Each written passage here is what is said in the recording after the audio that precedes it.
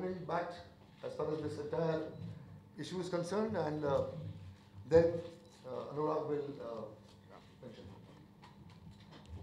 The more things change, the more they remain the same. The year was 1973 when I began my career as a filmmaker.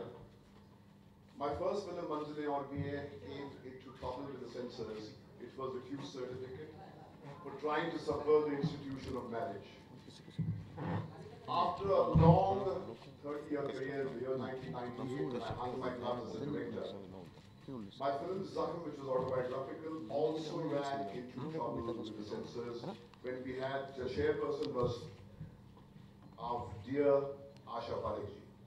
I had to fight with the government of the day and finally release my film at huge costs. Subsequently, the film got a national award for Best Film on National Integration, an international award. But what was heartbreaking was what I was subjected to. The year is 2016.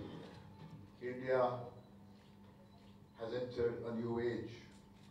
There are more young people today speaking a different language, globally connected, having aspirations to match the mightiest nations in the world. On my right is Alia and Shahid, on the left is Zoya. Iftda sits behind me. They are the people who are the future, who dream larger dreams than we dreamt.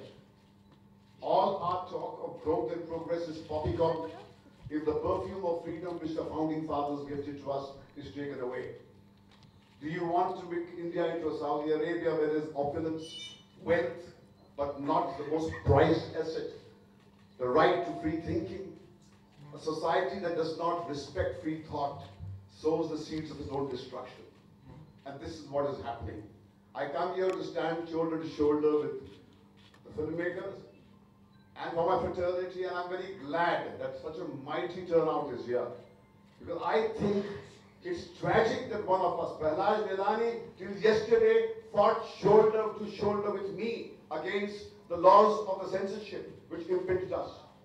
It is tragic that one of us goes and becomes the toady of some powers which want to muzzle us. Nothing has changed. Nothing. In 73, my film was stopped. It was the emergency time. Today, it is tragic that as we inch towards release day, where the stars have gone out of the way and created a film which kind of holds the mirror, which shames our Indian society about the drug menace, is being strangulated.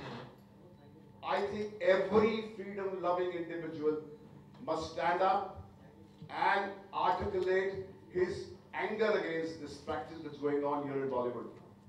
I feel the day is not far that if we keep silence, we would not be allowed to make films that look beyond this, the innate films that we made way back in time when all the narratives were reduced to just a boy meets girl story and they lived happily ever after.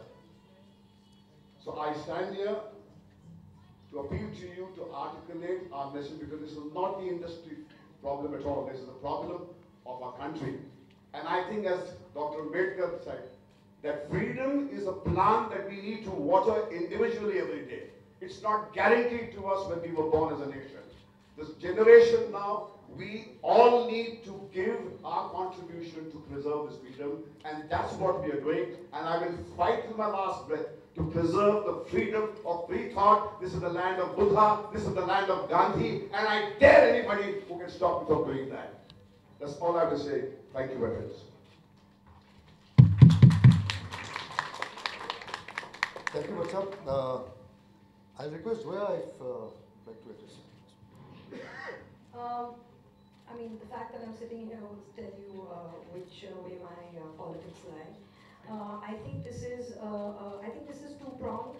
I think there's one issue which is of the certification board that is behaving like the censor, which is cutting. I don't think that's their job. I think you certify a film, you can say 18, you can say 21, adult certificate, you can say UA, you can say U. Then it's up to the discretion of the public. You cannot certify something as adult and ask for 89 cards. What are you saying to the adult population of your country? That they are not fit, they're not equipped, they're not going to process this movie properly. I mean, you cannot take that away. That is one issue. The second thing is, I think, a constant denial of what's going on in society. Everything is like it doesn't exist. You know, digging your head in the sand, there's no drug problem, there's no marital rape, there's no racism, I mean, it's just ridiculous.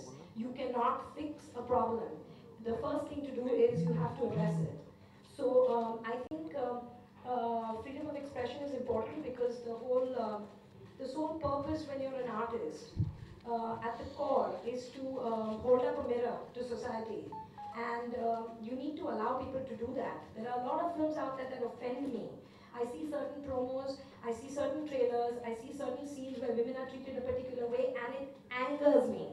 But I cannot ban that. It's made. It's my choice to not buy that ticket. And I think Udta Punjab has to release the way it is. I mean, this is a fight not just of